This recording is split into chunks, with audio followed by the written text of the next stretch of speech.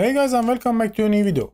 In this video I'm going to show you the most updated way to use navigation in Jetpack Compose. Last year I published 3 videos for this in my channel to navigate from one screen to another screen and to pass data from one screen to another screen. But the way that I showed you on that video was the only way that we could use, and it was such a pain. We need to write a lot of code, a lot of introduction to pass data from one screen to another screen. But now, using the most updated library officially published by Google, will make everything so easy.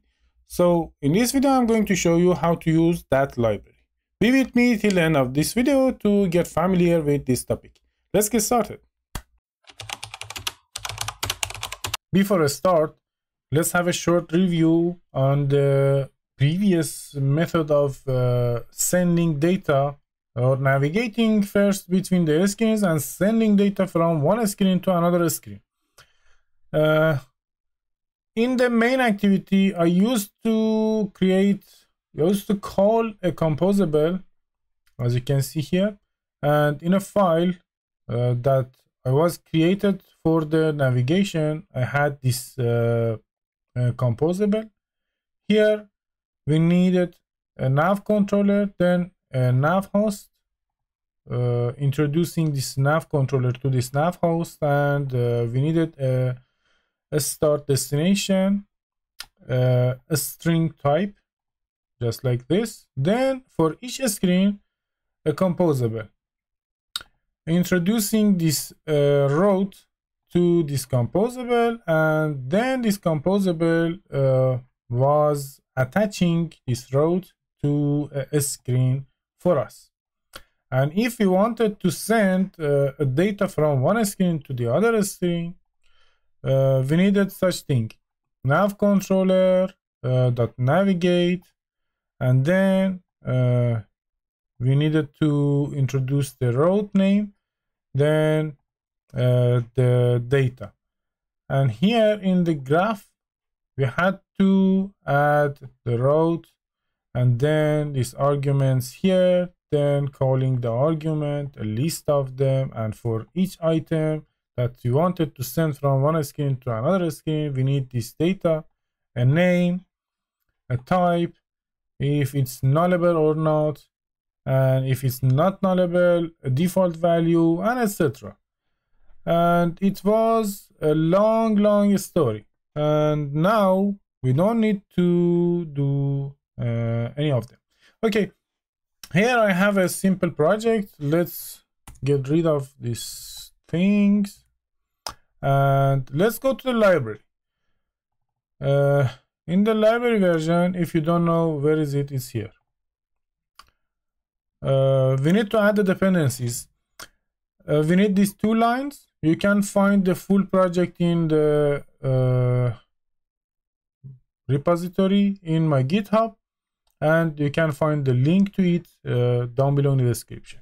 We need these 2 lines here, and then these 2 lines here, and then this plugin for the serialization. Okay, so navigation compose, serialization here, .json, and this. After adding this, sync your project, then come to the build.gradle.kts modular app. Here on the top, we need this plugin, and down below we need these 2 lines: navigation compose, serialization.json. And the project is ready to use. Let's go to the main activity. You can implement the whole navigation here in the main activity, and if you want, also you can use my way to have a separated file for the navigation. I think it's better because it's more clear. So nav or navigation, let's call it navigation.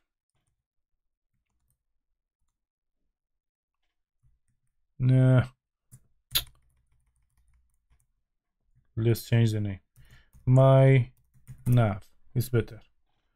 Okay, here right click, new Kotlin class or file, here Navgraph.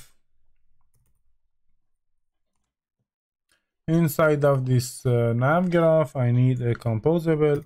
So add composable, a function, calling it my nav. Okay, let's zoom, and this my nav is this one. Okay, here we need a value for the nav controller. Nav controller equals to, remember, nav controller. Then we need a Navhost. Here we have 4 types of Navhost. One of them is with the start destination K class, Kotlin class type. The other one, a start destination string. The other one doesn't have a start destination. The last one, a start destination of type any. We need this one with the K class. This one is the new library that came to help us. The nav controller is the same, so we just need to introduce it to it. And then the start destination should be a class or Kotlin object. So here, annotation, serializable, and then object, and let's call it home. It's home screen. Let's call it home. Then here, home. Okay, and now we have the start destination. Now here, composable, but we need to change this. Instead of parentheses, let's use this bracket. Import the composable. Okay, so this composable will attach this object to a screen for us. We can either here have a text and write home, or we can create a composable, a full screen, and here just write the name of that screen. Let's do this. Right click, new, Kotlin, file, and home screen. We don't need this. Okay. Assign composable. Function home screen. Okay.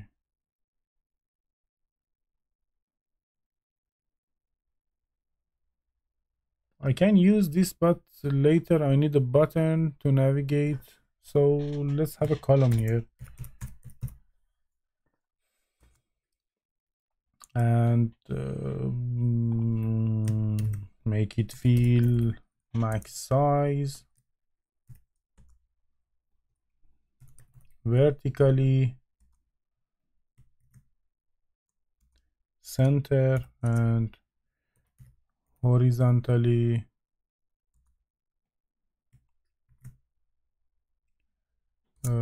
center. That's it. Let's pass it to the next line, and here a text is enough.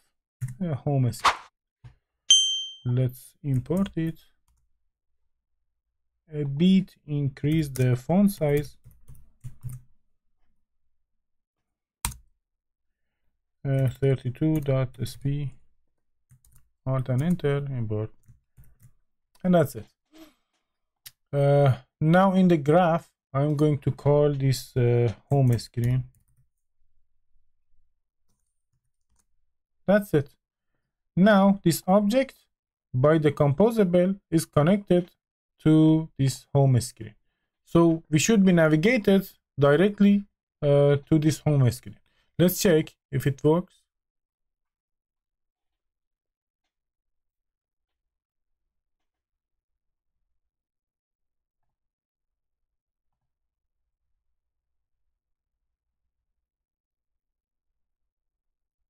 Okay, we are in the home screen. So the NavController and Navhost is working perfectly.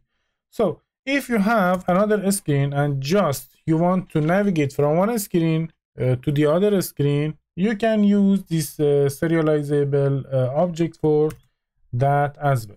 So another serializable, another object, and let's call it detail, like details screen. Again, a composable. Why profile? Detail.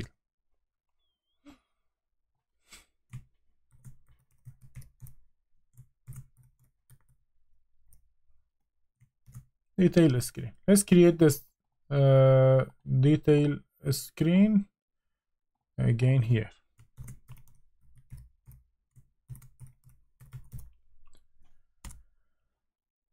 Okay, here as well we need a text to show that we are in the detail screen. First a composable, then a function, detail screen,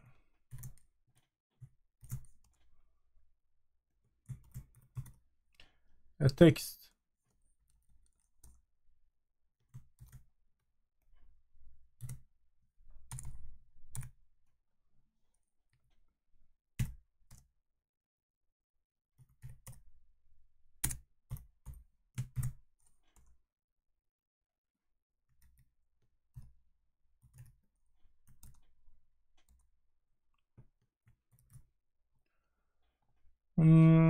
Let's have a box here.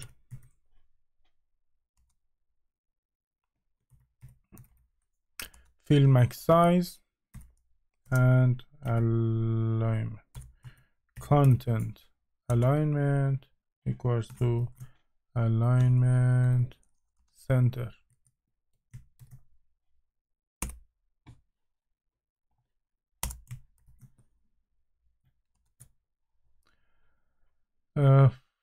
That's it.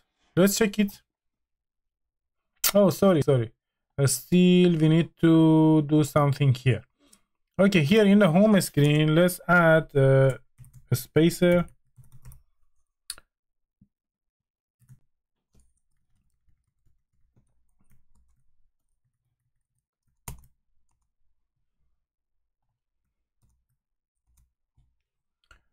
Below this spacer, we need a button.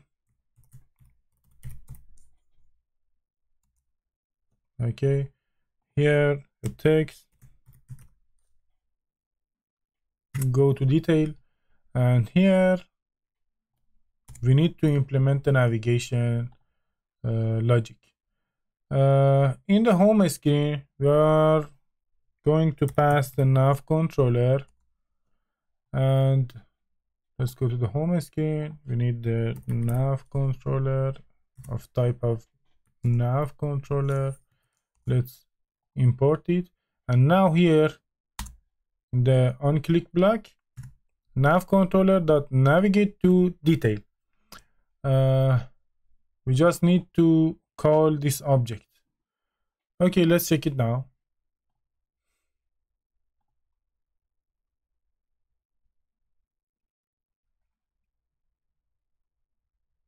Home screen, go to detail, and we are in the detail screen. So the navigation works perfectly. Now let's go further. I want to pass two variables from a screen home to a screen detail. What to do? First of all, instead of this object, we need to make this detail a data class. And then here we can pass as many as you want variables. So val name of type string, let's make it nullable, and age, let's make it mandatory. Okay, so inside of this home screen, now this detail is a data class, so we can pass the name and the age to it. So name can be Mohsen, my name, and age 25. That's it. Now we pass this data to this data class, and here we need to take data from this data class and load it and send it to this detail screen. For this, I need a value. Let's call it args equals to it, which is the return variable of this block, dot to route, and here detail. Okay, args, and now I'm going to pass name equals to args.name and age equals to args.age. We just need to create these two variables in the constructor of this detail screen. Let's do it. Here we need a name of type string and age of type integer. And now here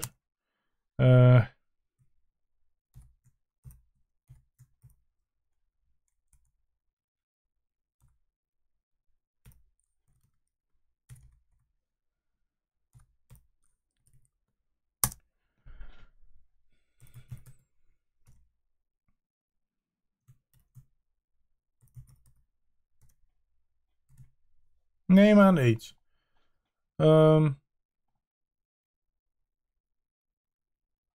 Okay, here it should be nullable, and there is no error now. Let's check it.